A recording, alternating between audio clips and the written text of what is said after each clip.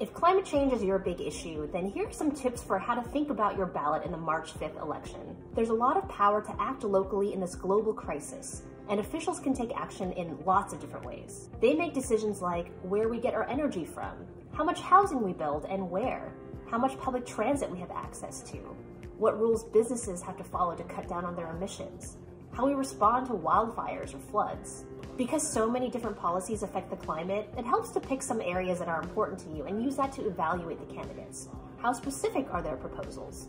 Do they have many climate-friendly policies or just one or two? Now here are the offices on your ballot with the most direct impact on climate policy in your neighborhood. Your city council member and county supervisor make laws that affect your daily life in LA. They can push for crosswalks and protected bike lanes that make your neighborhood less reliant on cars. They can pass big laws like phasing out oil drilling in LA, which actually they already did. The state assembly and state senate make laws that all cities and counties in California have to follow.